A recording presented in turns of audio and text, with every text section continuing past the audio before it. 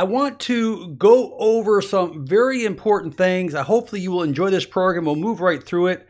The most important thing, which I will go into sleeping positions in just a moment. But the first thing I want to mention, that the worst position you can be in is on your back. You see, the problem with snoring is that the tongue, which I'm going to show you a whole bunch of interesting pictures, that the tongue falls back in the throat.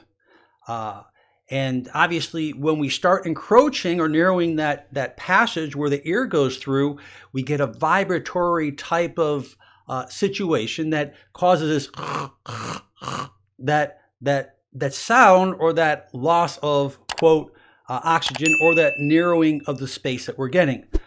Realize people who are more overweight are going to have more problems because you bear more fat behind the throat area, which is going to cause more narrowing. So let's go into a little bit of sleeping positions. I will go through that first. Then I'll come back to some other important things. Number one, sleeping on your back is, as we say, the worst position to be in. But even what's worse than sleeping on your back is putting your hands behind your head when you're sleeping on your back. That even narrows it more. Now, very few people know that, but the facts are out there. So positioning with your arms has an effect with your neck. There are many different things that are out there to help snorers. And I'm going to show you a few of them, but I want to really go through this first. But when we sleep on our back, as we are narrowing the airway, this is what's leading to approximately 75% of snorers out there who will have some type of sleep apnea. Now, because you snore and because you wake up refreshed does not mean you don't have sleep apnea. The only way you're going to know it is by being checked. And most people are not going to get checked. But the problem is if you notice you're tired and sluggish the next morning, I recommend you follow up and get this checked. Why? Because as you lack oxygen into the body, you're lacking oxygen to the heart, you're lacking oxygen to the brain, to cells, and you can't afford that. That is your life. That is your lifeline. So I want to just make sure that you understand that if you're having cognitive changes, problems even in your relationship, problems even going to sleep or falling asleep or staying asleep or waking up all the time and just being confused or lightheaded or dizzy, these are all common symptoms of possible sleep apnea, obstructive sleep apnea. So all of us will snore at certain times, depending upon how and what type of position we put our head in. But as we say, the worst position is our head going down, our chin going down. So that tells us the first thing. If we know that when we're laying on our back and our chin is down, we have pillows behind our head like this, obviously we're closing the airway here. As we close the airway, what do we have to do? We have to open the airway. So there are types of things out there which you can do at home. You can put a pillow underneath your chin or something underneath the chin that keeps you from going downwards. Now, obviously, the best position to sleep in is on your side. Okay, left or right side, doesn't matter. Preferably you keep the spine straight and you don't want your head propped down. But most people who are going to snore are going to be on their back and they have a hard time getting on their side. Now, stomach sleepers, if you are a stomach sleeper, it's better than being on your back. Okay, but don't use a pillow. All right, you're going to snore less being on your stomach than you will being on your back. So back is definitely the worst. Now, another thing you can do is elevate, put a couple of pillows behind you and elevate like you're, I don't know, maybe, a 15, 20 degree, but don't put a lot of pillows behind your head. Again, when the chin goes down, you close the airway. The chin must be back. Okay? So you're going to have to be creative. There's no doctor nor any genius that's going to tell you exactly what's right for you. You got to do what's right for you and you got to figure it out. But there's nothing worse than the person laying next to you and hearing that noise. Because when you're out to lunch and you can't hear anything and you're really in a deep REM sleep, you're not going to hear it, and that person is going to maybe be a little irritable or sleep in the next room. And you understand what I'm talking about here. Propping up the abdominal area, sometimes putting something under the abdominal area seems to help reduce snoring. All right, I don't have all the research. There's controversy on there, but I've read a lot of blogs. People say when they put something on under the abdominal area when they sleep on their stomach by elevating the abdominal area, I gather maybe the angle of where your head is positioned has an effect on your snoring. So that's something I just wanted to throw out, and maybe you can explore with that. So realize, number one, you need to get off the back. And number two, if you're on the back, I'm going to show you something you can do to help you in just a second. Okay, let's go on to a couple other things. Number one, losing weight. I will tell you, I promise you, half the people out there will limit snoring, limit sleep apnea if you lose weight. Your doctors will tell you the same thing, because remember, this is about the tongue, this is about the adenoids, this is about the structures behind the back of the pharynx. This is the passageway, which I'm going to show you pictures. And these are the kind of things that's obstructing the air. Remember, the air is trying to get through. Remember, if you have a hose and the hose is narrow, that pressure has to be pushed harder and faster. The same thing with air. You have to get still enough oxygen to your lungs and to your heart and to your bloodstream to make sure that you're staying healthy. So as this is being pushed harder, you're getting that vibration. That vibration is coming through that's causing that because you have little space. But as you lose weight, I'll promise you that space or that extra fat will start to dissipate, enlarging that space, and it will allow you to snore less. So, and I tell you this because many people are on CPAP machines. A CPAP is a machine that goes over your face, and it takes oxygen, the air from the outside. It's not normal. It's not different than the air outside, and it forces into your mouth through your face, and through that area, it forces it enough so when you breathe, it helps that air get through. That's basically what it does. It's pressure, and it makes you breathe easier. But it still has not corrected the cause of your condition. So losing weight is extremely important. Another big thing, okay, because when I talk about losing weight, what I'm telling you is it helps the diameter of the airway. That's important. And that's the most important thing, because we don't want the diameter to collapse, to get narrow. That's what's going to obstruct the airway. Avoiding alcohol. Alcohol seems to be a big one in there, because alcohol, even sedatives that you may be taking right now, like Ativan, Xanax, and other medications, because you may be in pain or might be stressed or might have a lot of anxiety, but these particular medicines, these sedatives, will make you snore more, because it reduces the resting tone of those muscles in the back of your throat, and it will make you snore more. So if you are drinking alcohol, I don't recommend that you drink it at least 4 hours before you go to bed. A lot of people out there, oh, honey, let's have some wine. Let's, feel a little toasty. Listen, that may be beautiful, but it's not going to help your snoring. It's going to make it worse. Alcohol is like a sedative when it comes down to the same effect it's going to have on the back of your passages in the airway. So something I wanted to mention that's really important. We talk about good sleep hygiene. Make sure that you are using the correct pillows. And I'm going to go over this in just a second. I'm going to run through these different things and teach you a little about apnea and tell you more about it in just a second. But realize that if you are overtired and you work long hours, you're not getting enough sleep, this will make those muscles more floppier. This will increase more snoring. So if you're overtired, it will make those muscles more sloppier behind the throat area. Very common open nasal passages. I'm big with steaming. I like menthol, eucalyptus. There's some really nice essential oils you can put in the steamer to open up the back of your sinuses. If you have sinus problems and you can't get through in here, it can make you snore as well. All right. So that is something I would recommend, particularly hot showers. Let the steam open up. The steam vasodilates. Some people are allergic to pollens. People are allergic to dust mites. You may have mold in your house. You may have dust up in the fan.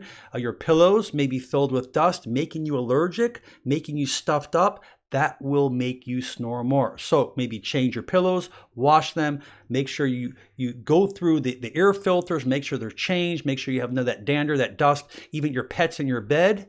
from the fur may make you allergic. It can clog you up, and you can run to the doctor, spend a lot of money, and never find the cure. The cure could be sitting right in your bed. So I wanted to share that with you, that maybe that will save you lots of time, lots of aggravation. But as we talked about the animal dander, it is definitely an irritant. Dust mites is a major irritant. So these things all contribute to potential snoring and constriction in the back of the throat. A very, very important thing, and I say this for last, is hydration. Now, this is so important. If you are not drinking enough water, and we just did something on water, basically real simple, if you weigh 150 pounds, half that weight, which is 75 ounces, that's how much you should be taking in a day. So whatever your weight is, half of that in ounces is your approximation of how much water you should be taking in. If you're not taking in, 7, 8, 9 cups of water a day, and you are dehydrated, that will have a tremendous burden upon the constriction, the soft palate behind the nose. It becomes stickier. It becomes more dehydrated. People never address this. I'm telling you, if you're dehydrated, this will become stickier. The mucus will become thicker, and this will affect your breathing, and this will make you snore. So you may be doing all kinds of things I'm about to show you to help you sleep better, but you must hydrate. It is extremely important. So let's go ahead and let's move through this real fast. We're almost at the end here. If you look here, here is a normal person. You can see the air going behind the throat. You can see a snorer where the tongue is actually being pushed back, and you can see the apnea where it's almost closed. So the CPAP machine tries to put pressure through there to push that open so you get air through that apnea. That's that apnea right there, all the way on the right. If you look at this picture right here, a little easier to understand. The normal, you can see the back of the tongue, you can see the uvula in the back, you can see how the air is traveling through, and you can see when you snore how that area of that uvula, you can see that uvula coming down, you can see the tongue moving backwards, and that is encroaching that area. So that gives you a little understanding. Now, if you look at this here, okay, I did not make this up. You guys are going to be laughing, and I laughed, so I had to share this with you. And I saw this was how to stop snoring, and it says, place a pillow tightly over your partner's face and hold it till snoring stops. That's not nice. I did not put that together, but I had to share that with you. Don't do that. Don't do that, okay? I just had to share that with you. And this is the next one here. You don't want to do this either, okay? This is not going to help you stop snoring. This is going to make you choke. This is going to make you gag. It's going to make you do something. Don't take the easy way out. That is not the way to help this particular condition. Here is a sleep apnea cycle, just to give you an idea that if you're waking up, and let's say you got a lot of fatigue, they even talked about impotency, to insomnia, to snoring, to dry mouth, to morning headaches. All these types of things go with sleep apnea. Sleep apnea is we're lacking oxygen, we're lacking life inside the body, and it's going to potentially lead to other symptoms as well, just not snoring. I just wanted to share that with you. You can come back on my channel when this is posted. Here's the first thing I want to mention. It's called the anti-snore mouth guard. This is out there, and it's a mouth guard, and the whole purpose of this is to to keep the bottom part of your mandible area from going backwards. It kind of pushes it forward. It brings and juts the jaw forward to keep the uvula and the tongue and everything from pushing back to obstruct that airway. And these are out there. It's called an anti-snore tray, and that's primarily what it's for, is to keep the vibration from snoring and to allow that air to go through to prevent your lower jaw from going backwards. Okay, it keeps it forward. This is one of my favorite things here. Believe it or not, not this one, next one. Here is the breathe lift or type of thing. I picked this up, not for me, but you can see that this is kind of all bandaged up. Helps the snoring, the congestion, helps you sleep better. I am not recommending any of this stuff. There's only one thing I'm going to recommend, and I'll let you know in a second. We're coming up to it next. People do this. They tape their face up. And if I come over here, we have the breast strips. Now, many of you have seen this. These strips here kind of, just kind of come over the side of the nose, open it up. You see football players and sports athletes and runners use this kind of thing. And yes, it does help. It does help you breathe a little easier, particularly if you are sinuses up here, but it's not going to help the throat if your head is forward. Now remember, what do they do in CPR? The first thing you do is you extend the head back. You tilt the chin up. By tilting the chin up, what are you doing? You're opening the airway. So just kind of think that if you're snoring or you're having apnea, the airway is being closed and you need to keep that airway open.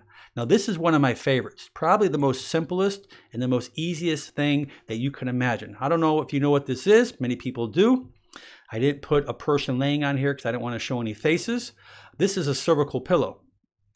Now a cervical pillow is designed to stabilize the cervical spine. I found this little guy next to me, so let's just show you. Here's your back here, laying on your back. You see the cervical curve right here. And obviously this, when I'm on my back, I want that bump. There's two bumps.